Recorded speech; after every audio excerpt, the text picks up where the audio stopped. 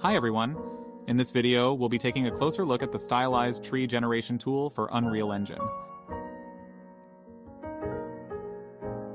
To start, import the Houdini digital asset into your project and drop it into your scene. If you are following along, make sure that you have the Houdini engine plugin installed. I will provide relevant links in the description below.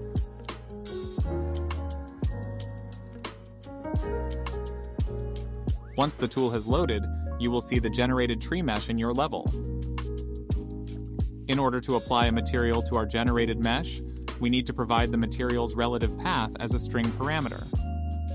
To do this, select one of the material instances, right-click, and then select Copy Reference. Then paste the copied value into the input field labeled Leaf Material.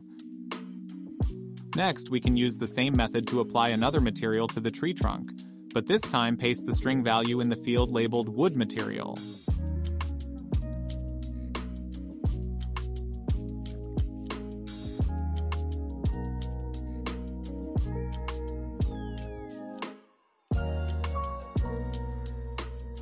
If you would like to edit the base shape of the model, simply select the tree and adjust its spline component by moving around the spline's control points.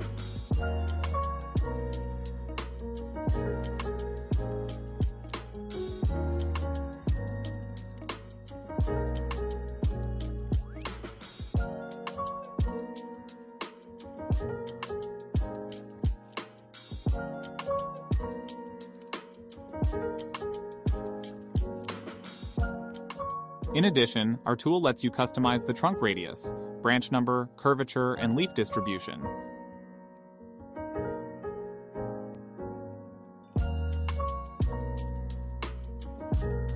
The custom leaf shader supports runtime virtual texture sampling, so you can easily blend trees with your landscape color.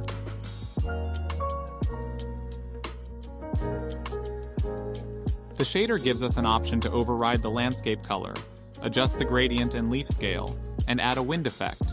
We can use preset opacity masks to define leaf patterns, or we can replace them with any other custom masks.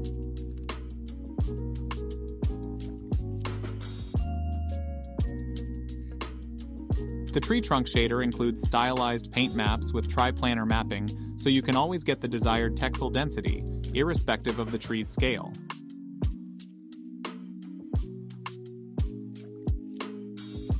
Additionally, there's an option available to activate height blending, which provides a smoother transition between the tree and the ground.